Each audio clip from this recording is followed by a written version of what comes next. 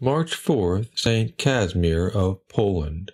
Saint Casimir, to whom the Poles give the title the Peacemaker, was the third of 13 children of Casimir IV, King of Poland, and Elizabeth of Austria, daughter of the Emperor Albert II. Casimir was the second son. He had 2 brothers, Ladislas and John, and they all had as their tutor John Długosz, the historian, a canon of Krakow, and a man of extraordinary learning and piety. All the princes were warmly attached to the holy man, but Casimir profited the most by his teaching and example.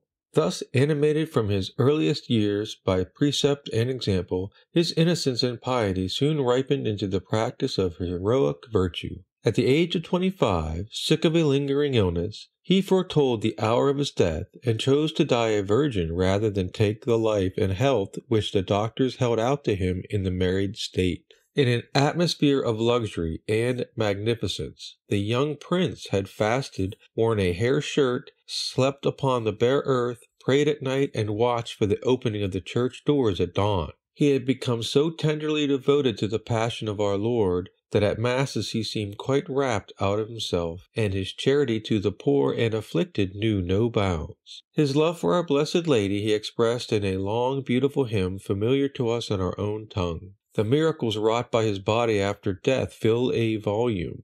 The blind saw, the lame walked, the sick were healed, a dead girl was raised to life. He gets the title the Peacemaker because once the nobles of Hungary, dissatisfied with their king, begged the King of Poland to allow them to place his son Casimir on the throne. The saint, at the time not 15 years old, was very unwilling to consent, but in obedience to his father he went to the frontier at the head of the army. But hearing that the Hungarian king himself assembled a large body of troops, and finding his own soldiers were deserting in large numbers because they could not get their pay, he decided upon the advice of his officers to return home.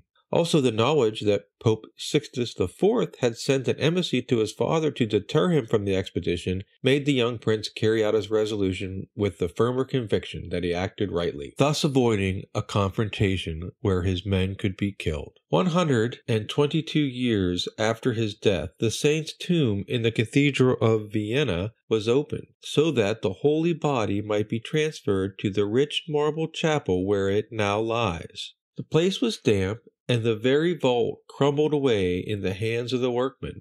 Yet the saint's body, wrapped in robes of silk, was found whole and incorrupt, and it emitted a sweet fragrance which filled the church and refreshed all who were present.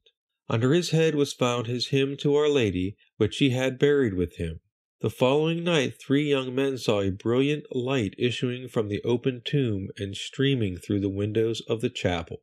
Let the study of Casimir's life make us increase in devotion to the most pure Mother of God, a sure means of preserving holy purity.